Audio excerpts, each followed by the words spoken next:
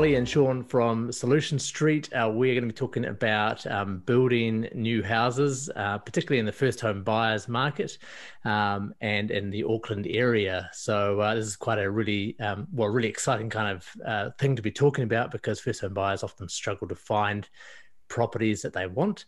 So welcome, guys. Thanks for dialing in. Thanks for having us.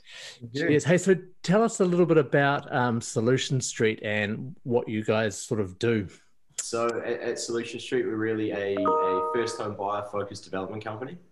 And so we really try to get, those first home buyers into a place of their own and really make it as least of a hassle as possible. Yeah. So first home buyers are your key targets, and that's through your pricing, isn't it? That's where you price your houses. Yes, sir. So in Auckland, we're aware that it's pretty hard to find a house under that $650,000 price cap, and so that's really where we try and benchmark the pricing for our homes. Obviously, some areas are a bit more priced than others, but we really do target that price cap area. Because the view is that if you're paying $650 for a house, you're probably teetering on the edge of, Waiuku, right? Like you're balancing on the border there. Have you got places that aren't, right on that border? Well, it's not good news. No, look, we don't actually, well, will you? Yeah, and in the years to come, we are looking at getting a little bit outside of Auckland to provide some even cheaper land options. But the cost of land in Auckland is just that high that for us to be able to do these developments, unfortunately, above 650 is kind of the cheapest we can get at the moment. But you've done ones in Ellerslie for like quite a reasonable price for that area, right? Like we had some in Ellerslie that we've all just sold, and they were at that kind of 750 to 799 price point. Amazing, eh? That first home buyers can get into that area with a 7 in front of it is pretty cool. Yeah. So all turnkey builds. A lot of people don't a lot of first home buyers don't always understand what the turnkey builds are, and they think they're going to have to put in a whole lot of effort into the building. Just tell us a bit about the process that a first home buyer would go through and what they'd end up with. Yeah, look, you might have seen in the news a while ago, there was some Kiwi build developments, some people that did with the Kayanga Ora Home Start grant, and the people went in to move into their houses and they had to find out that the landscaping wasn't done, they had to have driveways done and that type of thing, and all of that was done really to get around the rules. We're taking it in the other direction entirely. We like to think that when people move into a house, they arrange their furniture delivery and they do nothing else. We leave the hot water cylinder on. We make sure that the lights are all working just before they move in. Everything's good to go. You bring the sheets in. You can sleep in on the night that you settle. You're ready to go. So it's when the word turnkey is literally you turn your key and you walk in your door and you're on your brand new house. It's pretty cool. Yeah, I mean, a lot of the progress payments, I've had a deal where the progress payments didn't include the driveway, and it's just a nightmare, eh? Because they're maxed out. And it's the little things like arranging your lawn when you get there. Some people don't think about that, but that's actually a major thing, that your lawn's there, it's been planted, it's ready to grow. Your fruit tree, depending on the season, might even have some lemons on it if you're lucky. We really try to endeavour. We often leave people a little gift so that when they move into the house on the first day, they've got a little snack to eat to help them with the moving. Yeah. It's a busy day that first day, eh? Yeah. So, so they can have a look at your plans. I mean, you're really competitively priced for those first home buyers. How flexible are those plans that you work with? Yeah, look, we don't offer any flexibility with our plans. And that's simply that for us to be able to deliver these houses at this affordable price point, there's too much admin and too many other costs involved with allowing changes in it. So we're very strict on that. But that doesn't mean that when you own your own house, you can repaint it whatever color you want inside. That's fine. If you want to put down pink carpet, that's fine. You only get one choice with us. But we've chosen the colors very well. We're very proud of it. It's a continually evolving product. And yeah, we're pretty pleased with what you get. Yeah, well, that's the Model T Ford model, right? Like any color you like, as long as it's black. Look, one of our taglines is relentless repeatability. We've just got to keep it going, and we're pumping out a lot of houses at the moment just on the basis of that. If we were to spend all that time changing all these colors and materials and specifications, it'll just slow down the entire process. But B, we'd need more people to help us with that, and therefore the cost of the housing would go up. So it just doesn't work out for our model. So I want to move on from there because, well, it kind of relates actually in terms of the Homestar rating because making things cost effective because of efficiency is good, but cutting back on quality obviously isn't. So can you tell us a little bit about the Homestar rating? Because I don't think even I'm across the whole thing, and just sort of where you guys sit. Yeah, I mean, it's funny, we talk about the affordable and how we're driving the prices down, but the Homestar rating costs us more money. We spend substantial amounts of money on doing this, but that's part of our ethos about providing long-term houses that are warm and dry and quiet and efficient. So whilst we're putting in extra insulation and we're putting in special things like electrical run-on timers for your fans to ensure that the house is ventilated, we spend a lot of time in the background trying to make this work. And as I said, it gives you a warm, dry house, but it also gives you an efficient house long term. When you're using less water, you not only pay for less water usage, obviously, but your water care rates go down for your sewer as well, because it's charged on the amount of water you use. We put LED light fixtures wherever we can. Everything we use, we try and use the most efficient products possible, as well as using products that are actually good for you. We don't allow any products, and this is under the Homestar rating tool, that have any baddies in them. No formaldehyde or asbestos containing products or anything like that. All of our carpets, all of our floorings, all of our weatherboards, our paints, they've all got an environmental tick next to them, which just encompasses this whole thing in the green and the Homestar rating tool from the Green Building Council. It's a big thing because a lot of the families moving in will have kids, right? So you want to make sure they're not breathing in nasty stuff. And we take it to the next level. We like to think we remind people as much as possible, and we put it in the home user guide to ventilate your windows as much as possible. Because as we're building this really efficient house, you actually need to ventilate it more. It's so warm, and that you actually just need to swap the air out because there is no external air leakage in it. Mm. Yeah. It's the old houses are self-ventilating, aren't they? They are. I personally have one, and I've never had any moisture problems. But I can hear the wind whistle through this morning. Yeah, I grew up in Wellington, and so all those houses are self-ventilating. With Homestar ratings, I've been involved with that since we started Solution Street, making sure that we exceeded them. We've got a couple of Homestar 7 ratings. We've got a Homestar rating, design rating on all of our properties we've done so far, as well as it actually, those efficiencies that we talked about earlier. The other thing that we need to talk about is that the discount that ANZ can offer on your rate.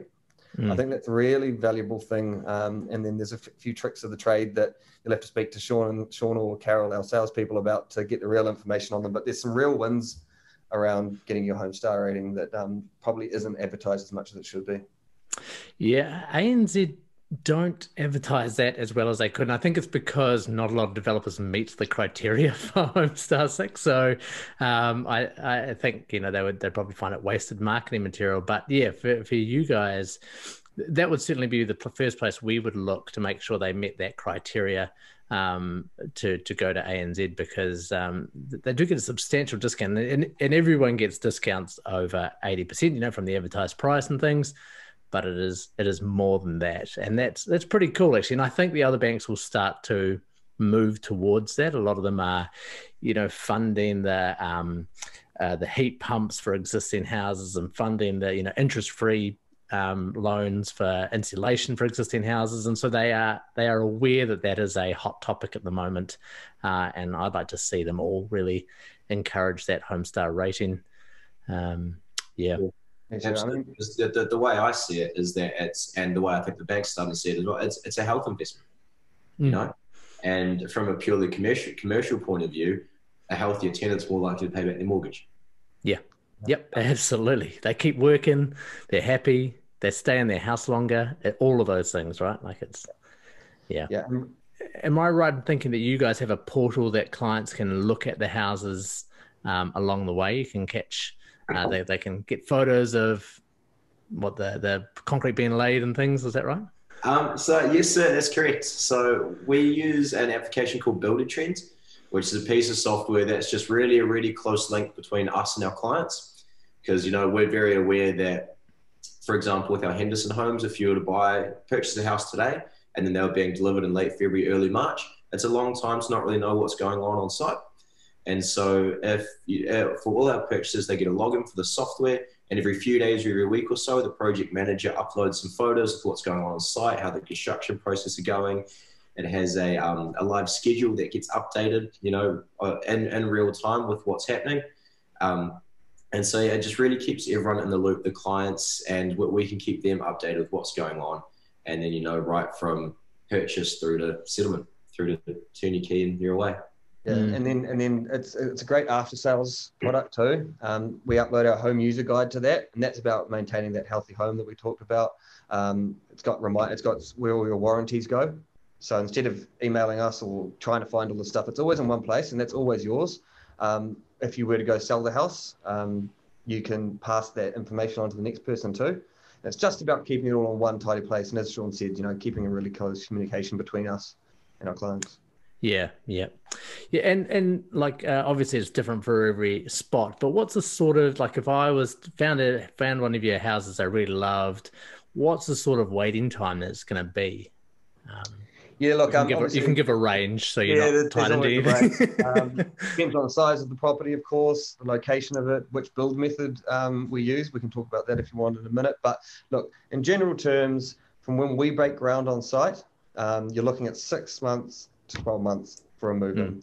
Now, depending on when we release the property to the market or when you sign your sale and purchase agreement, I'd say as an average of 8 to 12 months, somewhere around there is when you'd be looking to move into your first home. Again, dependent on the size of the site, the location, and some other factors. But I'm really glad to hear you say that, because you may or may not know, but the finance pre-approvals for builds last for 12 months, right? So, and that's difficult for the guys building apartments and things, that it can take 2 years, right? And so if you can keep it under 12 months, that's really good for the first home buyers. Yeah, and again, that goes back to that standardization that we won't move away from, is that I've built lots of design and build houses before, and you get to the frames get stood up and you take the purchaser through the site and they say, oh, actually, can we move that wall over there? And you go, oh, sure, if you're paying for it, that's fine. But every time you do that, it ticks that time on and time on and time on. And then all of a sudden at the end of the project, they say, oh, I thought it was meant to be done in 6 months. Well, we couldn't, because you wanted to change the whole house. So yeah, and and as we standardize also, we're actually getting quicker at building too. So our builders and all of our stakeholders through the build timeframe, we're not changing anything. So they know that the light switch goes there. They know that PowerPoint goes there, or that the toilet goes there. There's no calling the project manager and saying, where does that go? And all of these things add to the efficiency that you don't get when you're doing a design and build, and that we can achieve by not making any changes. Yeah. So let's talk about the build methods then. As soon as you mentioned it, tell us about that.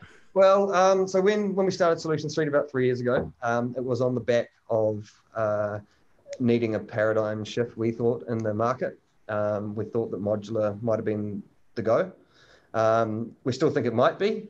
But for us right this minute, we're moving back to a traditional method of building.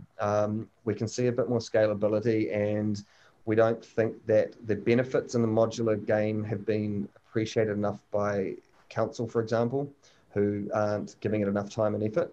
And we kind of understand why. They're just taking their time to get it right, to reduce their risks. The last thing any of us want is a leaky building crisis, and they're signing those things off.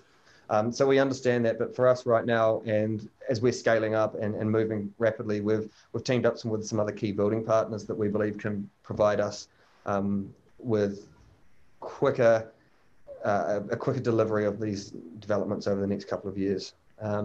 We had our fun with modular, and it's a really exciting beast. And next week we've got 5 houses being delivered to site, with another 8 on that same development being delivered the week before Christmas, which is going to be exciting and a busy time for all. But we're looking forward to having those 13 houses all installed.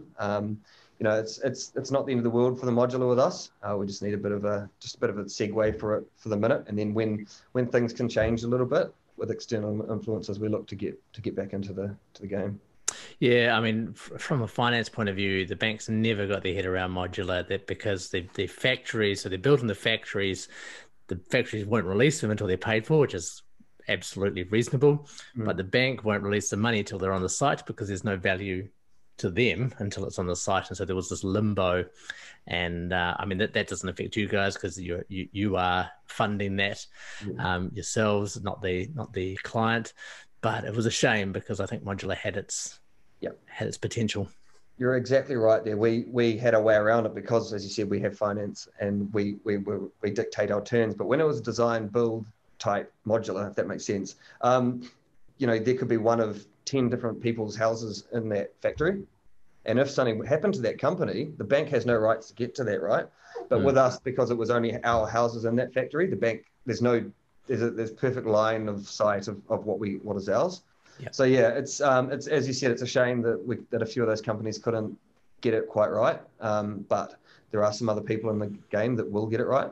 And some of the guys that we're actually working with, they're getting it right still, just slightly separate to us. So yeah, it's exciting times, and it will come back. It has to. And on a day like today in Auckland, it would be really nice to be working in a factory. Yeah, rather than outside. Yeah, we've got it here in Tauranga too. Yeah. Hey, so one of the things that a lot of first home buyers are nervous about because they've heard stories about the early 2000s is that deposit. So Sean, why don't you talk about sort of what happens with the deposit and how they're protected? Yes, sir. So, I mean, as everyone in the kind of market knows, there's a lot of horror stories going around. They're still going around about you pay a deposit for an offer plans property, the deposit gets used to fund a future project, developer falls over. Absolutely fair enough. It's the largest capital investment that most of our purchasers have made to date. And so it's an absolutely fair enough thing to be worried about. So with our process, you go through the sale and purchase agreement, all that process, then your deposit's due. And so that sits with our lawyer in a third-party trust account. So basically, we don't see that money until settlement. What it does is it sits in that lawyer's trust account, it ticks over, it accrues a bit of interest in there while it's there as well. And then we build the homes, and then at settlement, the money gets released, everything changes over, and then that deposit with the interest that's accrued gets put onto settlement. So the clients keep that interest that's made as well.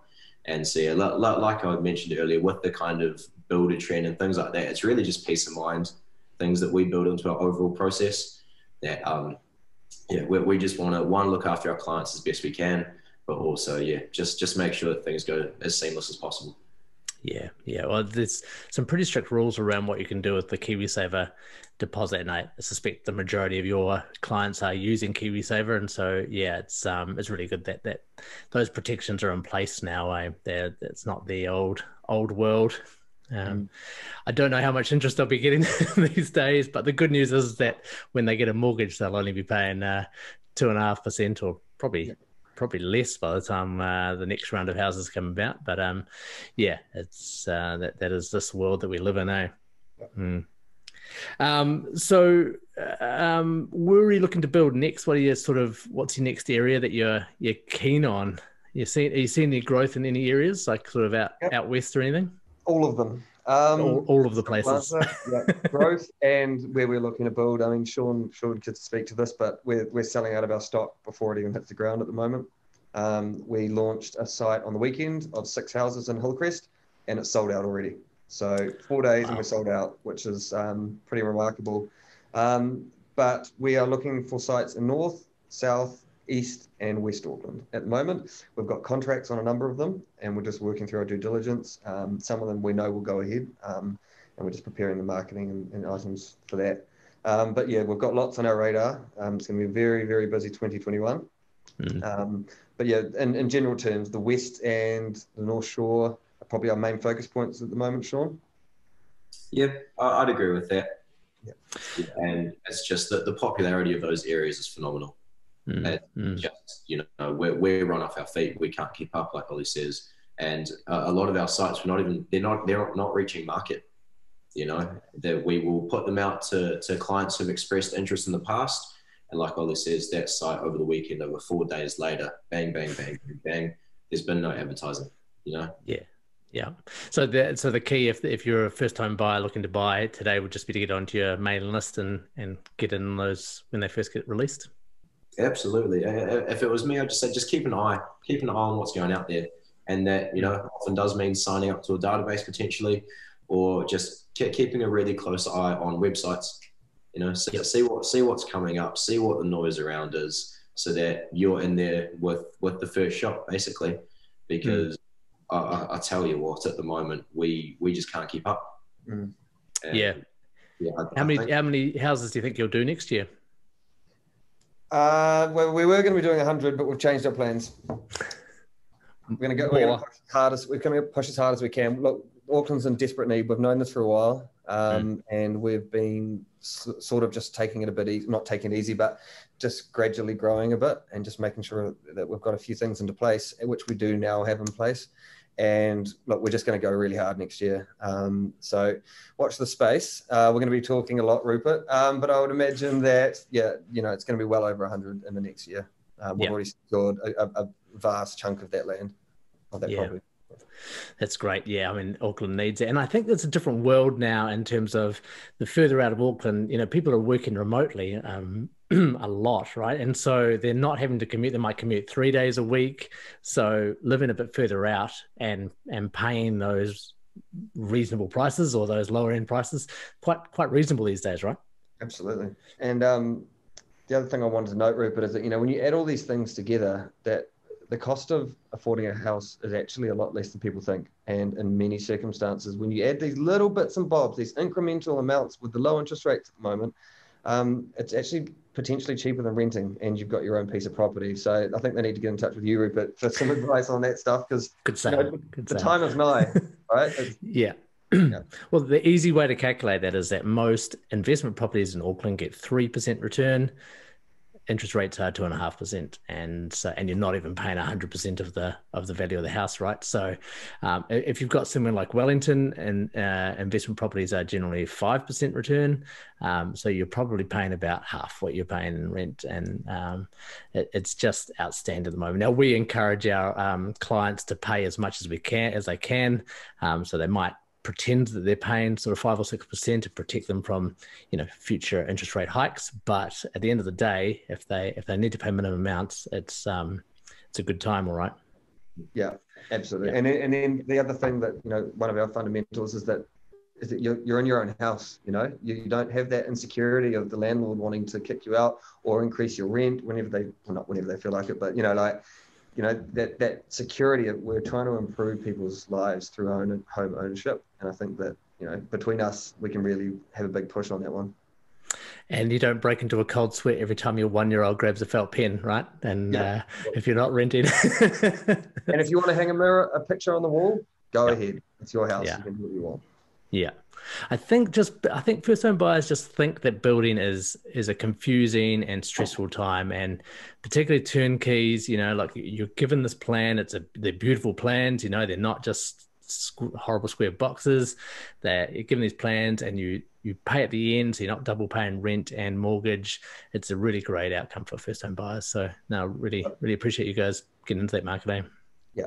Like, it's not stressless. Nothing when you spend, over $650,000 on a house, there's never going to be no stress. But what we try to do is make it as stressless as possible. We try to keep the communication up wherever we can. We love to we organise a meet and greet with our purchasers prior to them moving into their house, just to create that community feel too. So when you move into the house, instead of 6 or 12 or 20 people moving in and not knowing each other, you've already met, you've shaken hands, often started a Facebook group, or always started a Facebook group, it turns out. And then, you're communicating and you get that community and that safety feel straight away on day one. And then, if you've got happy neighbors, you're much more likely to be happy yourself, as we all know. Yeah. Perfect. Okay, thanks, guys. That was a really cool update on what you guys do. So first time buyers, how do they get in touch with you? So probably best to reach out through us through our website, www.solutionstreet.co.nz is probably the first point of call. And then every touch point you have in there, you can reach us straight away, or through our socials, Facebook, Instagram, we're active on there. And like I mentioned earlier, keep an eye on the websites, see what's coming up, and all our details on there if you need to get in touch. We'll be happy as to help you out. Cool. Thanks. That's Sean and Ollie from Solution Street. Cheers. Thanks, Rupert.